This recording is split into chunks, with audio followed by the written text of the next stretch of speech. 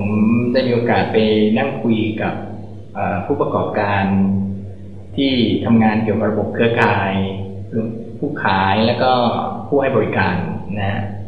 เป็นโอกาสอันหนึ่งที่น่าสนใจก็คือผู้ประกอบการเหล่านั้นเนี่ยต้องการบุคลากรทางด้าน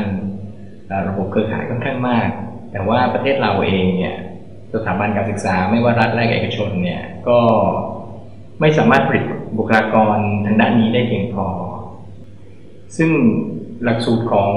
มหาวิทยาลัยเทคโนโลยีมหานครเนี่ยก็เป็นหลักสูตรที่เป็นสถาบันแห่งเดียวนะในประเทศไทยที่เปิดหลักสูตรที่เน้นโดยตรงนะฮะเกี่ยวกับระบบเครือข่ายเราใช้ชื่อหลักสูตรว่าวิศวกรรมเครือข่ายและอินเทอร์เน็ตนักศึกษาที่เรียนในหลักสูตรวิศวกรรมเครือข่ายและอินเทอร์เน็ตในระดับปริญญาตรีเนี่ยนอกเหนือจากจะได้ความรู้ความเชี่ยวชาญทางด้านระบบเครือข่ายแล้วเนี่ยนะฮะประโยชน์เพิ่มเติมอื่นๆที่จะได้รับนะครับก็คือ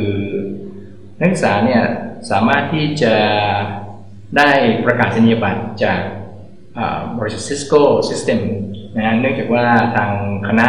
ของวิทยาการและเทคโนโลยีสารสนเทศของเราเนี่ย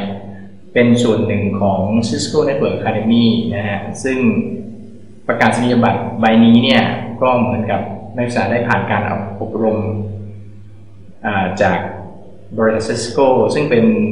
บริษัทที่ขายอุปกรณ์แล้วก็มีชื่อเสียงมากในทางด้านระบบเครือข่ายนะฮะซึ่งก็จะได้นักศึกษาจะได้ผ่านคล้ายๆว่าเป็นคอร์สอบรมโดยอัตโนมัติเพราะฉะนั้นนักศึกษาก็สามารถที่จะใช้ใบประกาศนียบัตรอันนี้เนี่ยนะฮะไปใช้ในการทำงานได้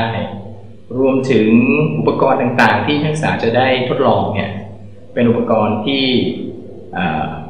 เป็นมาตรฐานในการใช้ในอุตสาหกรรมทั่วไปแล้วก็ใช้ในระบบเครือข่ายทั่วไปนะฮะซึ่งหลังจากที่นักศึกษา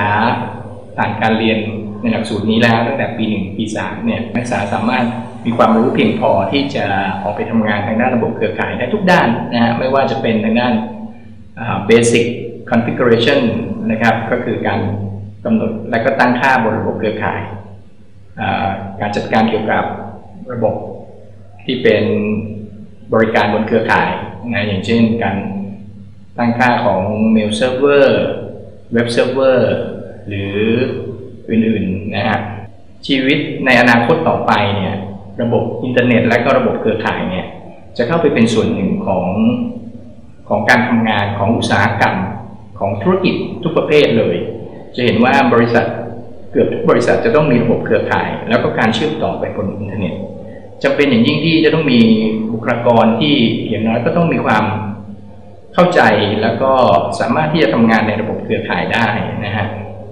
นักศึกษาหรือผู้ปกครองที่สนใจนะฮะสามารถดูข้อมูลหลักสูตรได้ใน www.it.mut.ac.th นะครับ